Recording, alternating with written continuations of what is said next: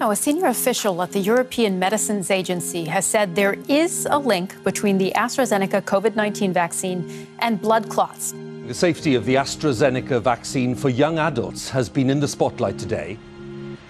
The news, initially from Europe, then the UK and Australia, of a rare and unusual clotting syndrome linked to the AstraZeneca vaccine scared many. Clinics around the country reported cancelled vaccine appointments and no-shows. Our already wobbly rollout looked even more shaky. It's a classic problem in communicating risk, when our fears, or outrage about the vaccine, get out of whack with our fear of COVID-19. So the goal of risk communication is always to try to get the outrage about the same as the actual seriousness of the risk, what I call the hazard. That is the cardinal principle of risk communication. If you took a long... Peter Sandman has spent his career researching and advising on communicating risk. Some people are not upset enough about the virus, especially young people. So that's a problem of too little outrage about the virus.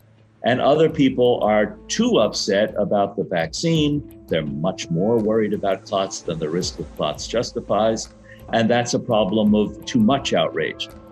It presents 4 to 28 days after vaccination. So not in the first 3 days, but day 4 or after.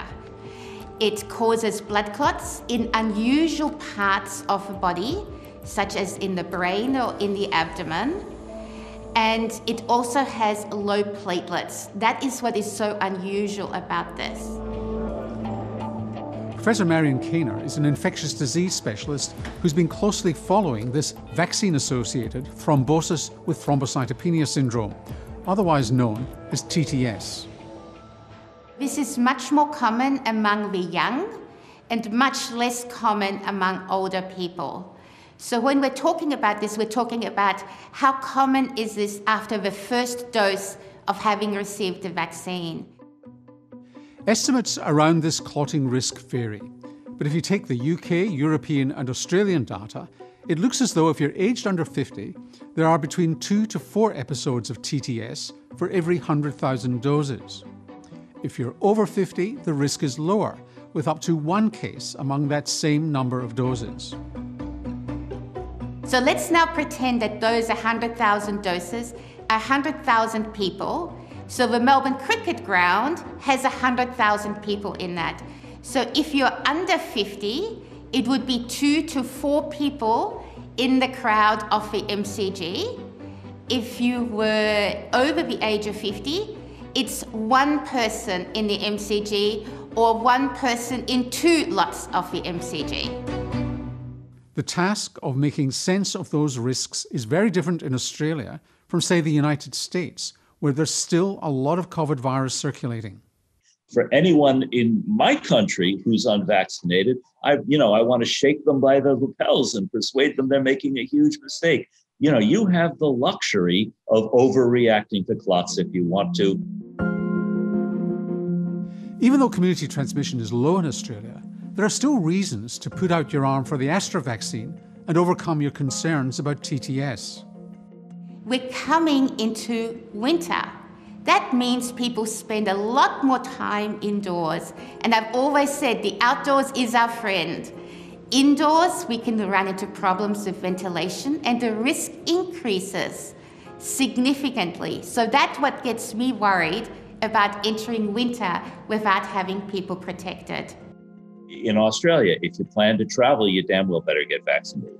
If you think there are going to be more outbreaks, get vaccinated.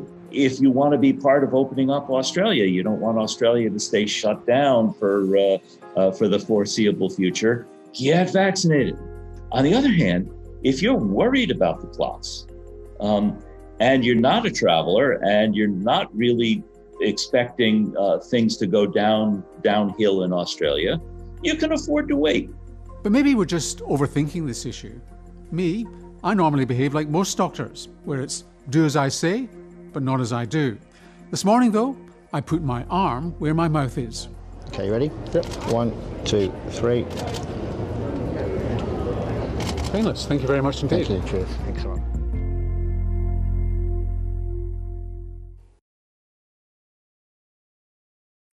Hi, I'm Lee Sales. Thanks for watching this story. If you'd like to watch more of 7:30's stories, they are on the left of your screen. And tap on the button below to subscribe and get the latest from ABC News.